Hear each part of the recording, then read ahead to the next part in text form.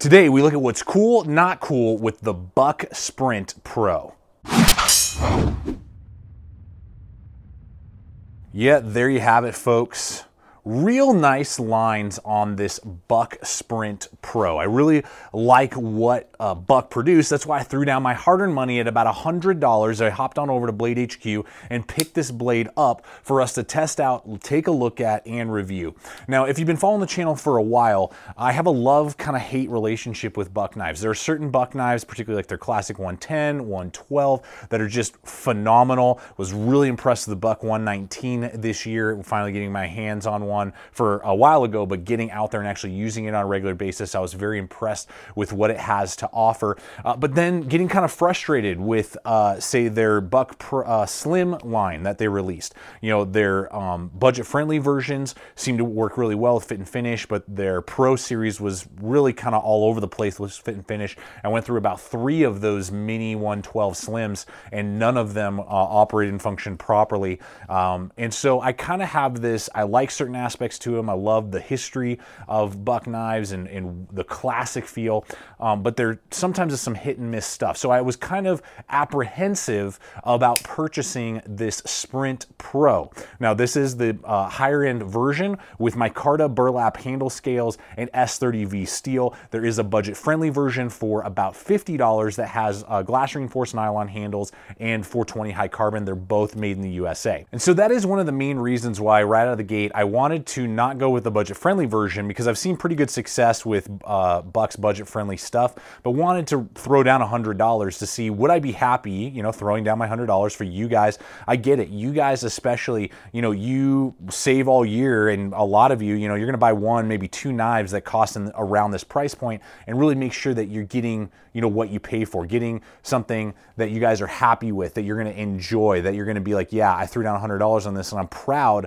of the knife that I'm carrying. I want to make sure I have that concept, that thought in mind for you guys, the viewers. So a couple things on aside from what I've already listed that really connected with me is the fact that this is, I believe, if not the first, one of the first ball bearing deploying blades that Buck has produced. So there are ball bearing bushings in here that make for a very smooth deployment. It has an internal stop bar, stop pin. Hopefully you guys can see that in there. That rides in the track. So it's actually, it's not like stationary. It rides in the track, goes in and locks into place there. Steel liners on the burlap micarta, and I'm really liking the burlap look, the feel, and then with those steel liners, just giving that little extra sense of strength that the knife needs without sacrificing weight. This guy's gonna come in at 3.2 ounces. That's very lightweight for the size, the materials, the technology that they're putting into this. So I was very happy with the weight class that this is coming in. Great blade size. This guy is gonna be 3 inches even on that blade shape. Just look at that. I mean, just really nice and classy. Hopefully we can get that sucker to zoom in there. Hollow grind.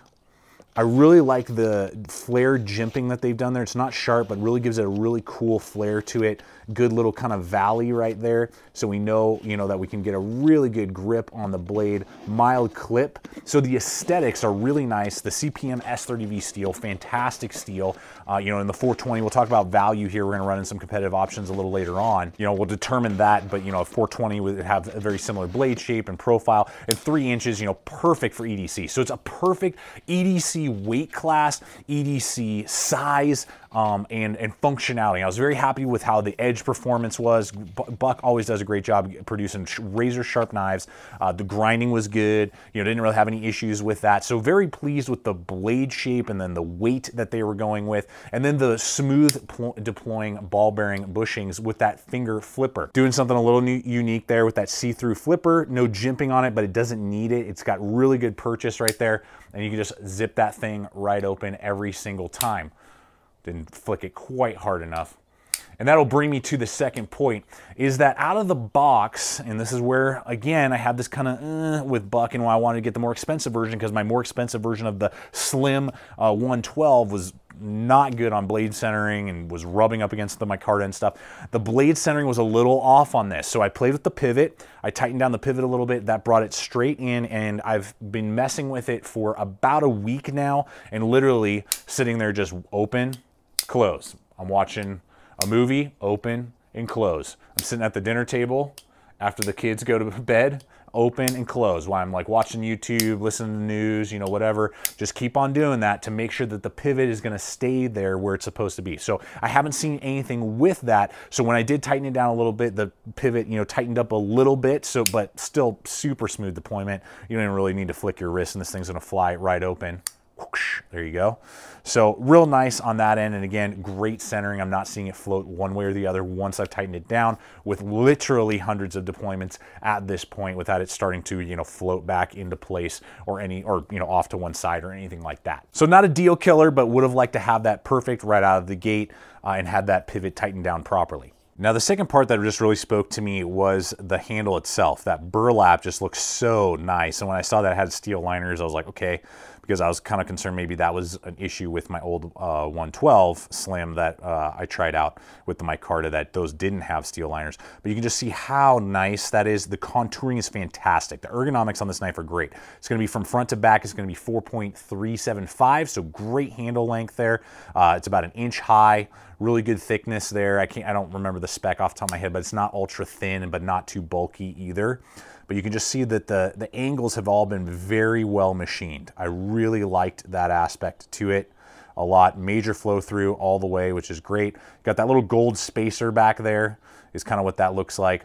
And then even some little grooves in there, just really ergonomic. Feels really good. Your finger rests right there on that little cut in there with that very light, very stylish jimping. So you feel like you have a lot of control over the knife when you're doing your EDC cutting. Now comes in the second part that I'm a little is the pocket clip. Now it's a deep ride pocket clip. That's great. Really have no issues with that.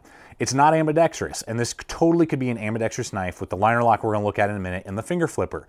They could have easily engineered with just a slight changing of the handle or something like that, a loop over right or left pocket clip. So lefties, you're out of luck. You can literally check out now. This knife doesn't apply to you, and that's really annoying, and I don't like that, particularly when a knife has a finger flipper, because it's a very ambidextrous, friendly option, and this just doesn't have it. The second thing is that the way they designed the pocket clip here is that it has that nice loop over, so it'll even fit on, you know, your thicker pockets, but it has this major drop and then kick up again, so that you have this really kind of annoying up. And when I grip the knife, if I grip it really tight, I know that it's there. Now it doesn't bite into my hand, but I just know that it's there, and it tends to be something that can snag on other clothing if you're rubbing up against, going through something, scratch your car door. It's gonna offer that. It's gonna be like, hey, this is kind of something that's gonna cause problems, and so you could grab it, bend it down slightly, and I'm sure it would be fine. But again, I just really would like to have seen just a little bit more ergonomic. It's not as crazy flare with it dropping and then up, so you have this kind of like do up, and it just doesn't fit very well with, I believe, the knife, and then again the non-ambidextrous features. So that's a little bit of a drawback to me, a little bit of annoyance, because you're cutting out a percentage of the market there immediately, with everything else in this knife says that it could be lefty friendly, and it's just kind of a goofy, large-lipped pocket clip that doesn't need to be with all the other nice, slim, elegant lines that the knife offers. So it's not a deal killer for me as a righty, but it's just a little bit of a nuisance. I'm like, man, why did they do that? Why didn't they just redesign the pocket clip a little bit? Now to the final piece. Now, as I said earlier, the pivot was loose when I got it, and the blade centering wasn't perfect, and the lockup was loosey-goosey as well. I mean, it was like wobble side to side and wobble up and down. So right away I was like, oh my gosh, okay, if this pivot, when I tighten this pivot, this doesn't fix it, I'm gonna be really irritated. So I tightened it down. Again, it hasn't loosened up at all with the hundreds of deployments that I've done now, and the lockup definitely tightened up. So right now when I do it, there's slight flex side to side, but you get that with a lot of ball bearing pivots. Ball bearing pivots are ultra smooth, but they have a little more play usually than you would find on bronze phosphorus bushings or nylon bushings or something like that. They usually have a little bit more rock side to side, but it's about average for what you would find on a lot of other knives that we've looked at from either s30v, Rake. I'm thinking of other ball bearing, bushing knives that are around this price point. I'm sure there's a couple I'm forgetting just off the top of my head. So the side-to-side rock is not a big deal. There's just a hair side-to-side now that I've locked down the pivot. But the other thing is the liner lock. Now, I'm totally fine with liner locks, not a big deal. This is right about 50% there. almost starting to get to the point where it could over travel and get jammed. So that's something I'm going to keep an eye on. I don't think it's going to happen, but it's a little too far for what I would prefer. And it's one of the thinner liner locks I own. It's one of the thinnest that I have. So just a little extra thickness would have been nice to see on the liner lock. It would have probably added another 0.2 ounces if they had just made the liners just less than a millimeter, you know, like a micron thicker. And then we would have had a thicker lockup as well. Again, for light duty EDC, which is what I believe this knife is for, it's fine. There's no up and down play. It's solid. But when you look at it, you're like, huh, that's like dead center. And it's kind of thin. So, you know, it would have been nice. Just, again, these aren't deal killers, all these things I'm listening to you, but they're things that I'm like, well, my preference would have been to have it just a little bit thicker. My preference would have had it to be more on like the 40% portion than on the like 50 to almost 60% on the lockup on the back. I'm not really concerned that's going to go all the way over and jam up, but you know, it's something that I'm like, it came into my head, and normally when I look at a liner lock, it doesn't come into my head because it's more on like the 40% of the back of the spine. So those are things that, again, I just want you to be aware of, so going into the purchase of the knife, that I don't think are deal killers, but they are telling me, I'm like, yeah, they're not killing the knife, but they're not making me jump up and down about the knife either. So let's jump to just a few competitive options that I can show you guys. And I also want to just quickly remind you also about our backcountry.com links. Great outdoor supplies that you can find, often several brands that Amazon does not carry. So that's pretty cool. And that always helps us out and continue to do what we do when you guys use those hyperlinks, as well as our knockaround sunglass hyperlinks that we offer to you guys. Great sunglasses for the whole family. Check those out if you're in the market for that. They make great gift items. Prices as low as like $15 on their clearance areas, up to $35 on average for polarized, and they just have so many options and customizations. They have a custom store, so check those links out below. But let's go ahead and look at some of those competitive options. So as we hit the tabletop here, I just want to run in the first knife that's so similar to this one, the H&K Hadron, and this is made by Hogue. Just kidding, guys. Just messing with you. Looking forward to doing this video soon. Having a little fun on screen with you guys. Make sure we're all focused in here. No, it's this guy right here. This is the Tops, what is this, mini Scandi Folder 4.0. USA made, micarta handles, ball bearing bushings, deep ride loop over pocket clip, N690 steel. So that's an Italian-made steel, then shipped over here and made and put together in the U.S. Steel liners, finger flippers. I mean, very, very similar, right around $100 for this Tops as well. So just the main things that I wanted to point out is that, one, the flare on the pocket clip here just isn't as crazy as on the Buck. And getting back to that point there, you know, you can just see there. And again, no ambidextrous feature on the Buck. Totally ambidextrous for the Tops. You can just unscrew that pocket clip, swap it over, you're ready to rock and roll. The other thing as well is that the liners here on the Tops are just a hair thicker. And this Tops, I think, comes in right around 4 ounces, maybe even a little bit less. Very close in weight and size to the Buck. But you can just see there when you look at them that your Tops is going to have a thicker frame lock, has a little bit of jimping just to help you grab it a little bit better, and that makes it look a little higher quality, even though, you know, the liners are liners. But yeah, that little attention detail there is something that is noticeable. So those are just some things simple things. If they had just made the liner lock a little bit thicker and then made the pocket clip a little bit different design and ambidextrous, I think this would be very awesome. Not, again, that those are deal killers, but just food for thought concept. There are other things out there similar to this. Obviously, this has a Scandi grind, hollow grind, positives and negatives there. Other competitive options to this particular model, S30v, Speed Save Open Assist Kershaw. This will be righty only as well. It is assisted open, but this guy's going to run you about $70. So it doesn't have the micarta and doesn't have the Boss heat treat. We could argue about, you know, quality with that or whatever, but just want to give you a competitive option more than anything else there. And just show you again that with the lower end version that's going to come in at $50, and again, that'll be glass reinforced nylon.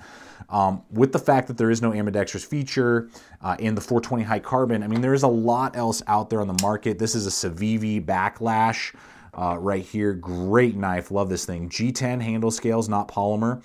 Ambidextrous loop over pocket clip. Again, ball bearing bushings. This is going to be 9CR18 MOV steel. Definitely going to hold an edge longer than 420 high carbon. And again, going to have a thicker liner lock right there. So it's going to be about $42. So Chinese made with a higher quality steel. Yes, it is Chinese made. I get it.